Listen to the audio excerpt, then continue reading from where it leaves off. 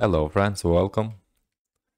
So in this video I'm going to convert this function component in the class component.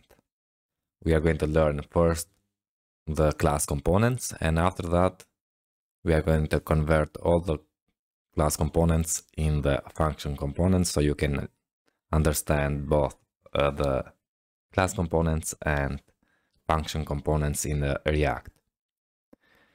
And I'm going to use the class components first because I think class component is more easy to understand when React and how React render and re-render.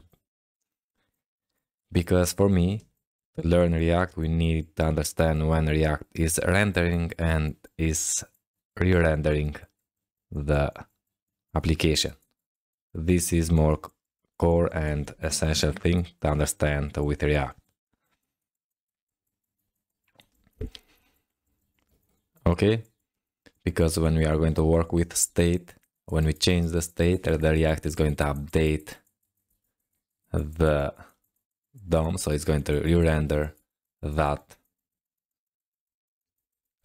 function component, for example. So let's start and change this in the class components. How we can do that is easy. So we can, first we need to import the component from React. Okay, import this component from React, and here now instead of function we need to say class name app, and we need to extend that component we imported. So extends the component. Okay, now and the class we need first the render.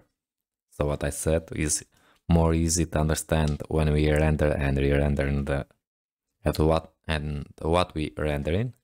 So we say render here, and what we are going to render, we are going to render this HTML, kind of HTML, because it's not HTML.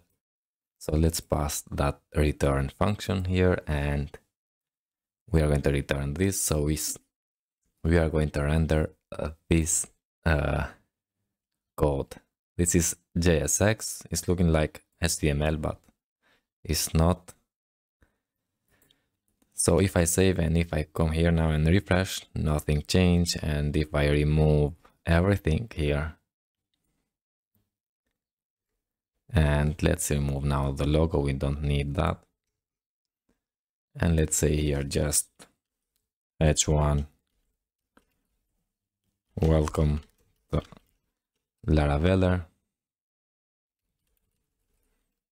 Save, and you can see here welcome to Laraveller.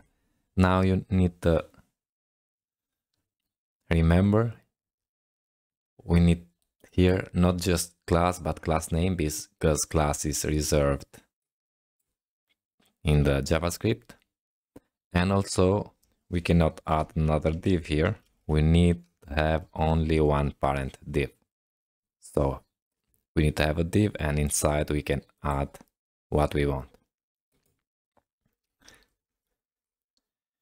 Okay, that's it. How easy is the change from function component into class components.